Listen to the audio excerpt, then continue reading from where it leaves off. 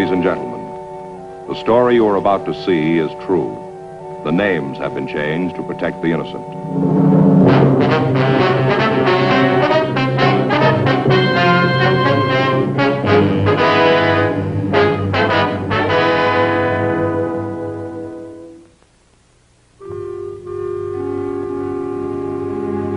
This is the city. Los Angeles, California. I work here. I'm a cop. It was Wednesday, May 18th. It was cool in Los Angeles. We were working the day watch out of Bunko Fugitive Division. My partner's Frank Smith. The boss is Captain Didion. My name's Friday. A pawnbroker we knew came into the office. He said he suspected that a man had been swindled. He offered to tell us about it. We were ready to listen.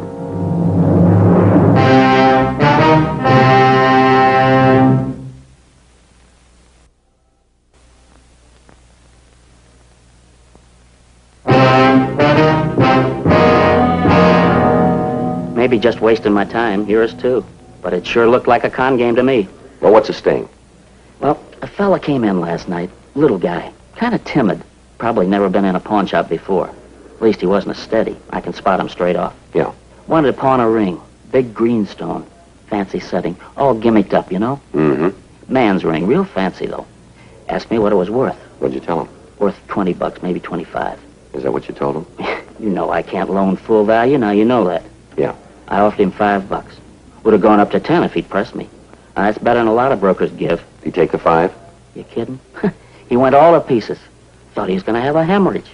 Started calling me a crook. Said the ring was an emerald. Shouted and screamed all over the place. It's an emerald, he said. A $5,000 emerald. That hunk of glass. Are you sure you didn't make a mistake? I ask you, Sergeant, would anybody try to pawn a 5G emerald with me? I ask you. Yeah. Glass, that's what it was. Green glass. Nice setting, though. What do you think, Joe? The old diamond switch, maybe. Could be. Sounds like the only difference is the color. Did you get his name, Fred? I asked him. He just shouted and carried on. Wasn't making no sense at all. I got his license, though. Yeah. Yeah, he was parked right in front of the place. Got the number when he drove off. Thought you might want it. Mm-hmm. Ah, here it is. On the inside. You make it out all right? Yeah. We'll check on it, Fred. Might be a good idea if you got right on it. What do you mean? Just before he left my place, he stopped all that carrying on. Think it sunk in, but I told him about the ring being no good. Yeah. Got real quiet, kind of like he was making up his mind about something. Mm-hmm. Asked me to sell him a gun. Fred Alpin gave us a description of the man who had tried to pawn the ring. We checked the license number with a local branch of DMV. They came up with the information that the automobile bearing that license was registered in the name of Garfield Hunt, 221 North Selma Avenue, Hollywood. 9:03 a.m. Frank and I drove out to talk to Hunt. Good morning, ma'am. Who are you? What do you want? Is Mr. Hunt here? No. No, he isn't. Well, he lives here, doesn't he? Well, who are you? I'm sorry, we're police officers. My name's Friday. This is Frank Smith. Police? Yes, ma'am.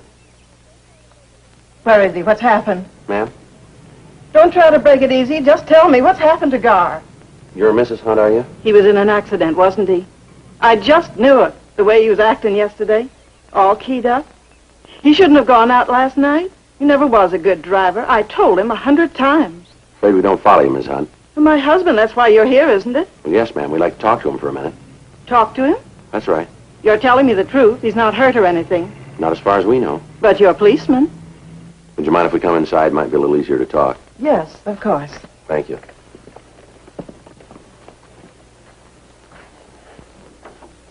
I'm afraid the living room isn't very presentable. I didn't have a chance to put the bedding away yet. That's all right. I slept in here last night, so I'd be near the phone. I thought he might call. I thought somebody'd call. Your husband didn't come home last night? Never happened before. Not in 37 years. Yes, ma'am. Just let me put this bedding away so Here, you I'll can sit help down. you. Oh, thank you. Oh, there we are. Just put it in that chair over there. Okay. Do you have any idea where your husband might have gone? No idea at all. He didn't say.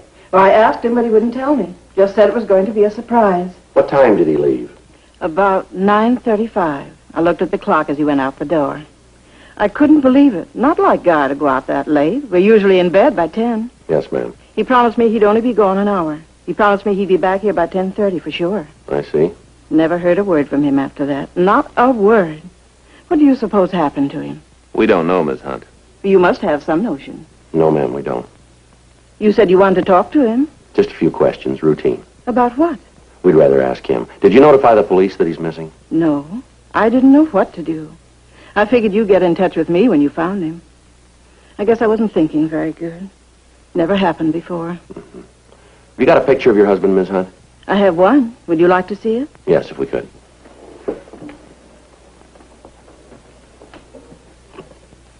He doesn't look like a grandfather, does he? We have 3. Is that so? Mind if we take this along? You won't let anything happen to it, will you? We'll be careful. It's the only one I have. Yes, ma'am. Do you think you can find him? We'll do our best. I guess I should have notified you last night. Yes, ma'am. I didn't know what to do. I thought you'd get in touch with me if something had happened. It's always better to call us first. I guess so. Then it might not happen. We advised Mrs. Hunt to make a formal report of her husband's disappearance to the Hollywood Division. A local and an APB were sent out. 3:15 p.m. Patrol car unit 9L78 reported Hunt had been found sitting in his car. The car was parked on Mulholland Drive. Hunt had readily identified himself. We asked the officers to bring him in for questioning. Joel, Yeah, here's your man, Garfield Hunt. thank you.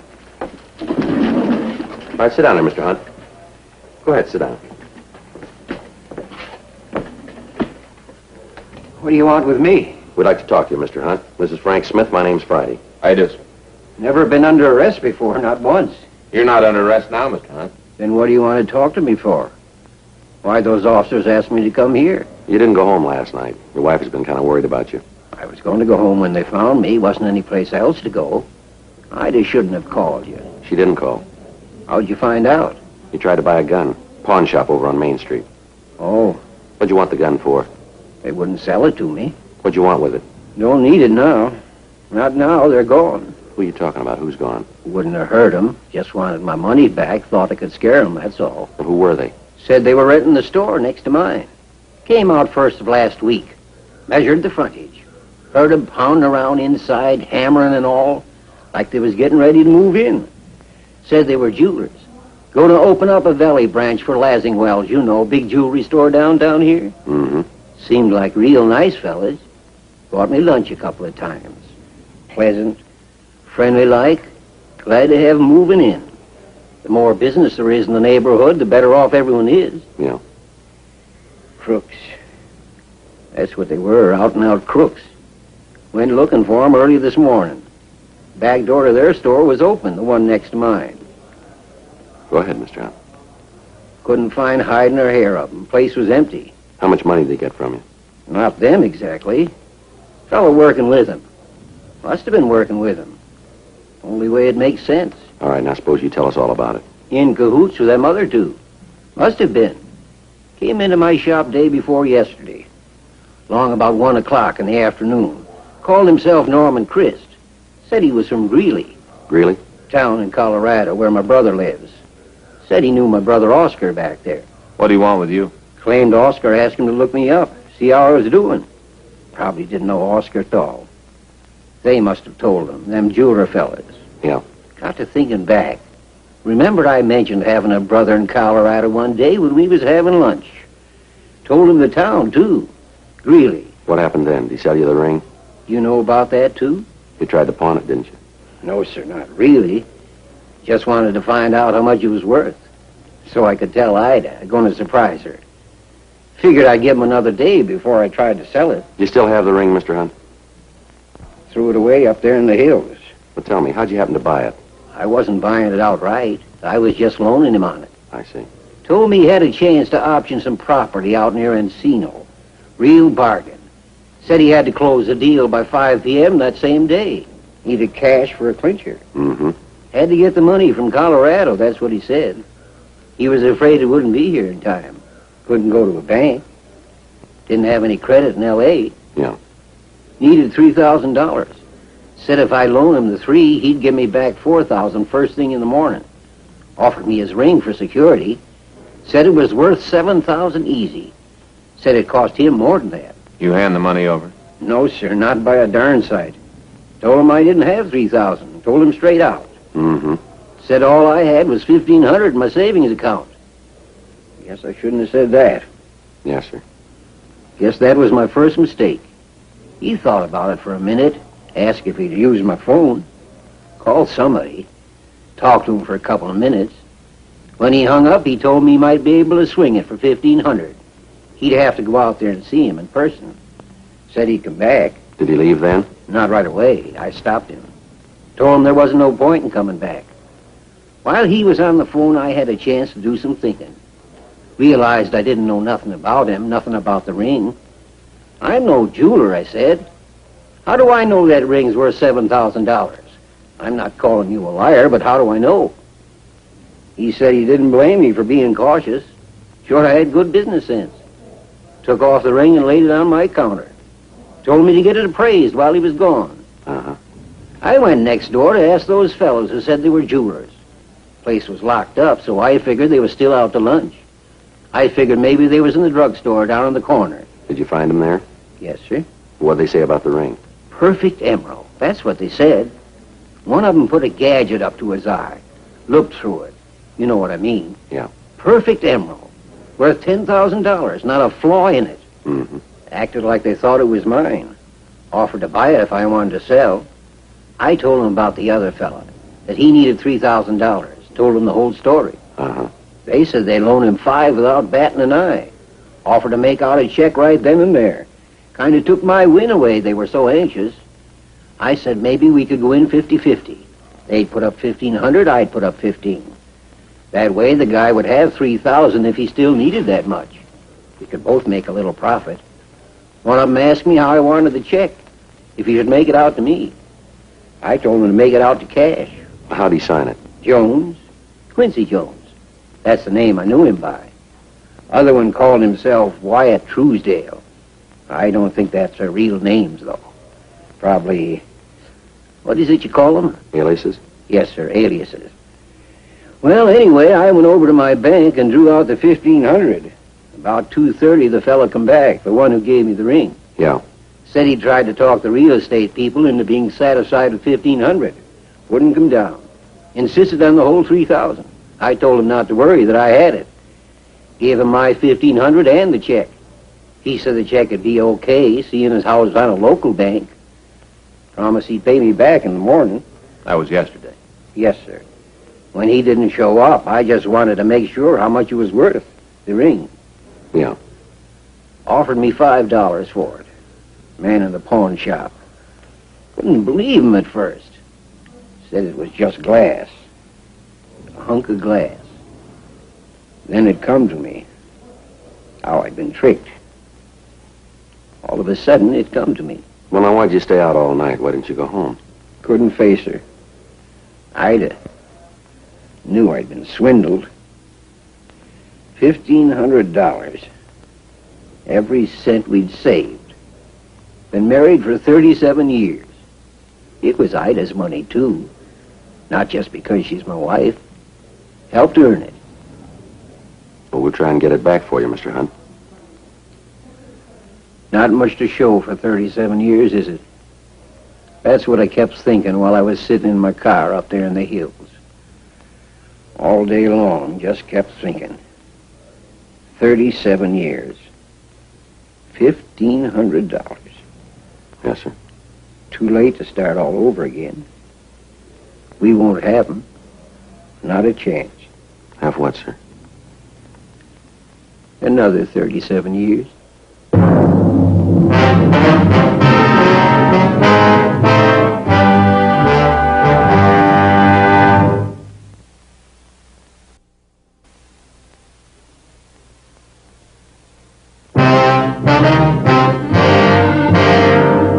Using Garfield Hunt's description of the three suspects, the stats office came up with 24 possibles who had worked similar MOs. We showed mugshots to Hunt. He identified two of the photographs, Ernest Wilcoxon and Parker Cleaver. Hunt was positive that Wilcoxon and Cleaver were the men who had rented the store next to his and pretended to be jewelers. He was unable to find a photograph of Norman Christ, the man who had sold him the ring. We pulled the packages on Wilcoxon and Cleaver. They had both done time for grand theft. They had not previously worked with a third person. A local and an APB were sent out on all three suspects. Using the information from their mama sheets, Frank and I began checking various places Cleaver and Wilcoxon had been known to frequent. 8:12 p.m. We went into the Black Parrot Bar on South Broadway and talked to the bartender. Wilcoxon and Cleaver, huh? Yeah, that's right. Not by those names, I don't know them. Maybe these will help. Well? Yeah, they come in here once in a while. They always come in together? As far as I know. Ever have a guy with them, tall, thin, dark hair, about 30? No, just the two of them. Never seen him with another guy. Mm-hmm. Why do you want them? You know where we can turn them? Well, they ain't here now. We can wait. Well, they won't be in tonight. How do you know? They got money. Oh? Big roll. One of them was in yesterday, Quincy Jones. That's what he told me his name was. Yeah. Been running a tab. He paid it up in full. Had plenty left over. Mm-hmm. As long as they're carrying the roll, they don't come to my place. Head for them expensive joints like out in the strip, places like that. When they're blowing their loot, come back to me and start running up another tab. I called them on it, but what can you do? This way I get some of their bundles. You know where they live? Around here somewhere. Couldn't pin it down for you. Who could? How bad you want to find out? How do you mean that? Cost you a drink? You that thirsty? Not for me. Girl over there in the booth, the brunette. Uh-huh. She knows him. Been out with him a couple of times. I've seen them leave together. Okay. I was only kidding about the drinks. It's on the house. For you guys and her, too. We don't want any, but we'll pay for hers.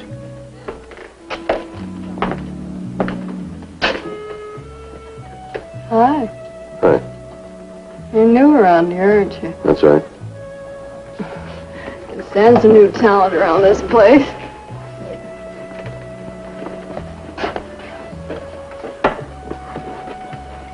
We're police officers, miss. This is Frank Smith. My name's Friday. How do you like that? Ma'am? Oh, my horoscope said I was going to meet somebody new today. You know, in the morning paper. Uh-huh. Didn't say it'd be cops. Where'd that come from? These guys. Oh, you shouldn't call them guys, Jake. A fellow buys a lady a drink, that makes him a gentleman. And these gentlemen, that's what you should say. Oh, sure. You're very good health.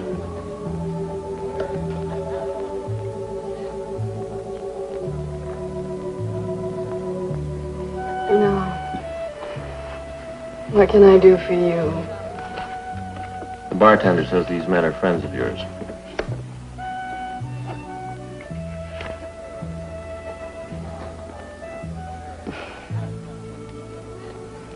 Oh, I wouldn't say that this is the most flattering picture, but there's a resemblance.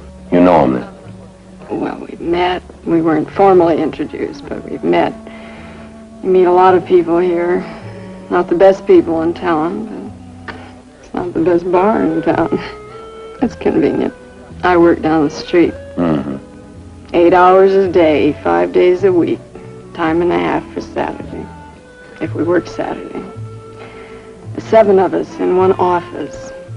7 young ladies, ages 32 to 60. I'm 32. Yeah. No, they don't come in here. The other 6. That's something. I suppose you'd care to hear the sad story of aging white-collar girl. Do you know where they live? Oh, you mean these so-called friends of mine? That's right. I might.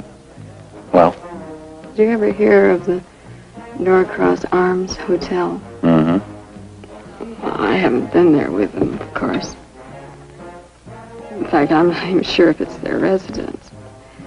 But Quincy was carrying a hotel key one night, and it fell out of his pocket.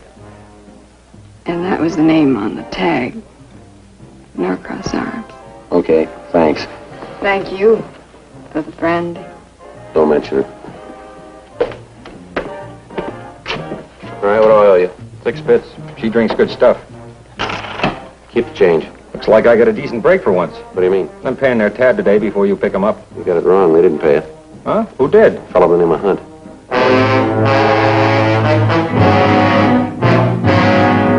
The clerk at the Norcross Arms Hotel told us that two men who resembled Wilcoxon and Cleaver were registered under the names of Jones and Truesdale. He said they'd gone out for the evening. He showed us up to their room, 36A. We asked him about the suspect known as Norman Christ. He told us he had never seen anybody with Wilcoxon and Cleaver who answered Christ's description. 2:48 a.m., Wilcoxon and Cleaver returned to their room. We took them into custody and drove them down to the city hall for questioning. How many times you want to hear it? Until we get the truth. Does Hunt say he gave us any money? He never gave us a cent, did he, Ernie? No. We paid a couple of lunch tabs of his. That's right. Always managed to out-fumble us. Owes us a couple of lunches. He paid them back. Hmm? $1,500 buys a lot of lunches. What, 1,500? You got your share. You've been spreading it all over town. Hunt say he gave it to us? You still had over 600 when we picked you up. Now, where'd it come from? Hollywood Park. Picked 3 long shots yesterday. Want the horses' names? Where's Christ? I told you before, I never heard of him. Who is he? The guy you worked the game with. Never heard of him. You want to take this rap yourselves? What rap? Why'd you rent that store out in the valley? Store? We showed him your mugshots, the man you rented it from. He made you. Now you want it in person? I guess they got us there, Ernie. Yeah. We were going to open up a bookie joint. A what? Changed our minds. Looked the situation over, decided it might get a little warm out in the valley. Cleared out. Bookie joint, huh? That's right. Not a jewelry store. What are you talking about? Us? Jewelers? Ernie and me? That's what you told Hunt. Nothing of the kind. Laid it on the line, told him we were bookies. Just between us, he was kind of pleased about it. Likes to play the horses himself. Liked the idea of being able to lay a bet so convenient. Oh, sure. Say, maybe that's what happened to his money. Maybe he lost it on an egg. All right, you two, let's try it again. Now, why'd you rent that store? You're going to get the same answers. Same questions, same answers. Wasted time. We got plenty. 72 hours, that's all you got. You can hold us on suspicion for 72. Then you turn us loose. Unless you prove something. We'll prove it. How? We didn't take any money from Hunt. Nobody says we did, not even him. If he was a mark for this, what's his name, Christ? Yeah. How do you wrap us into the package? Hunt never saw us with him. Nobody saw us with him. We'll find somebody. 72 hours. Then you got to turn us loose. That's the law. Yeah. We know the law. Why'd you break it? We continued to question the suspects, but we were unable to break them down. Thursday, May 19th, 7:45 a.m. Another team of detectives took over the interrogation. Frank and I went back to the office. Well, you think they'll cop out? I don't know. It doesn't look like it. Unless we come up with Christ. No. Did you call Faye? Yeah. Oh, she let me have it. She kept dinner till after 10:30 last night. You're lucky, Joe. Yeah, maybe. Wonder if I'll get home tonight. I got it. Bunko Friday. Yeah, that's right. Yeah, sounds like him. Oh, how long ago? No, not now. Right. Thank you. Chris? Fits the description. Smashed up a car on the Hollywood freeway. Georgia Street recognized him from our teletype. Was he able to talk? Died 10 minutes after they brought him in. At the morgue, the victim, Garfield Hunt, identified the body. He was positive it was the man who had sold him the ring, Norman Christ. Wilcoxon and Cleaver were also shown the body. They denied that they'd ever seen Christ before. The next day, Friday, May 20th, the evidence against Wilcoxon and Cleaver was taken to the district attorney's office. A complaint was refused. The evidence was deemed insufficient to bring the matter to trial at this time. Wilcoxon and Cleaver were released. 6:05 p.m. Frank and I got ready to sign out. That really tears it. Yeah. The DA's office knows they're guilty. We know it. Can't do a thing. Yeah. We've been wasting our time, Joe. Just going through the motions. Oh, no. We got them pegged, and they'll stay pegged. Yeah? Next time they move in on a mark, we'll sit on them. Wouldn't be very smart of them to try it twice. They're not very smart. Huh? They tried it once.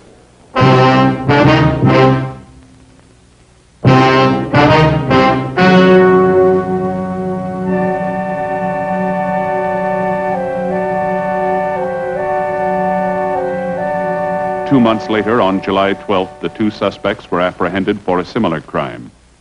On November 6th, trial was held in Department 98, Superior Court of the State of California, in and for the County of Los Angeles. In a moment, the results of that trial.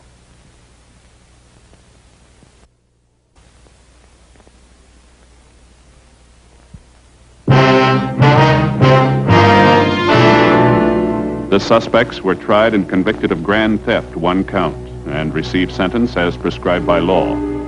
Grand theft is punishable by imprisonment in the county jail for a period of not less than 1 year, or for a period of from 1 to 10 years in the state penitentiary.